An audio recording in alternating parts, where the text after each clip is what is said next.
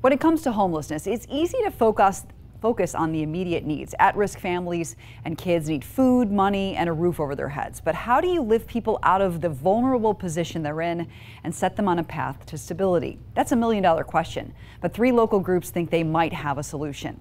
10 News reporter Madison Allworth looked into how the city of Clearwater, Pinellas Schools, and the Homeless Empowerment Program are taking an approach at tackling the issue of homelessness with education.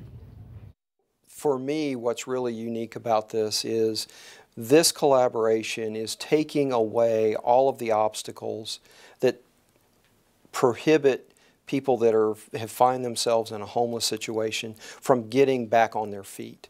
The Pinellas County School Board, the Homeless Empowerment Program, or HEP, and the City of Clearwater are working together to create a partnership unlike any other. The HEP already provides service to homeless individuals. The partnership with the school district brings the element of education to that menu of services that HEP already provides. So adults can focus on technical training, opening careers that were never available to them in areas where Clearwater businesses are desperately looking for talent. We have a constant need for bus drivers, food service staff, plant operations staff. This gives us an opportunity to potentially provide individuals with a career path in some of those high needs kinds of areas. Classroom education would be paired with classes at Pinellas Technical College and job apprenticeships.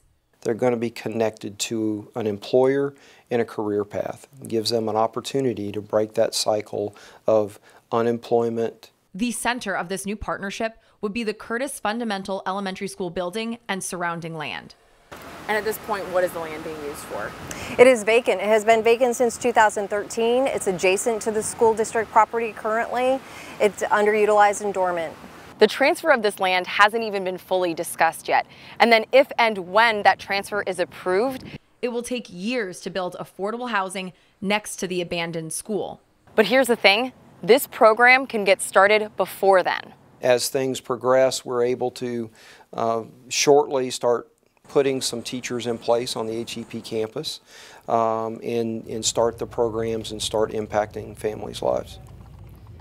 So if this deal goes through, the number of homeless or at-risk people who HEP could help in Clearwater would nearly double.